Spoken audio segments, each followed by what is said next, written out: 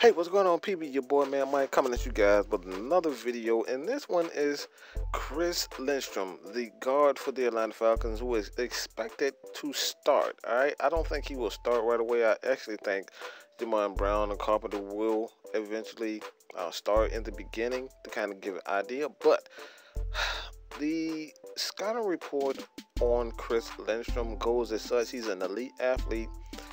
Elite athletic ability and initial quickness, will thrive as move blocker and in space. All right, he's a lateral speed to make reach blocks and the second level cutoffs. And look, this is exactly why he's so great.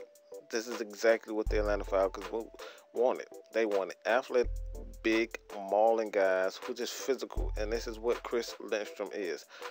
When you look at him and his film, man, I think he's probably the best. Right? He's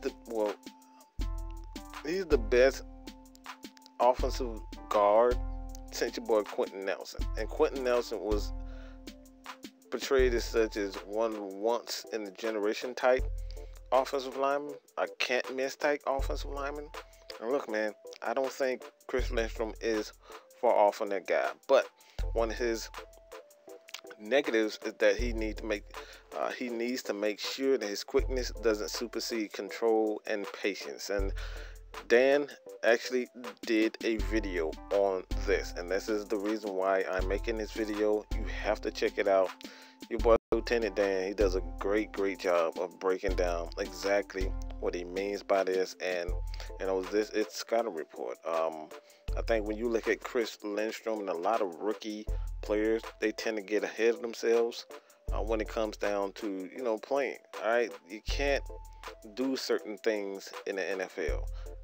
You have smart, veteran, experienced defensive tackles who wait for the opportunity for offensive linemen to just show them something.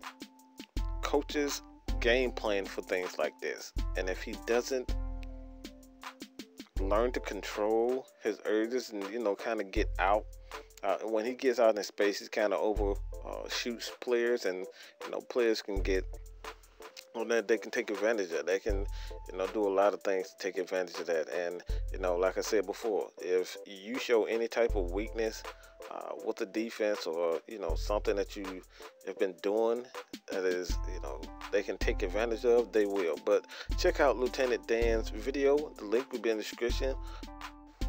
But your boy Mike is out. Peace.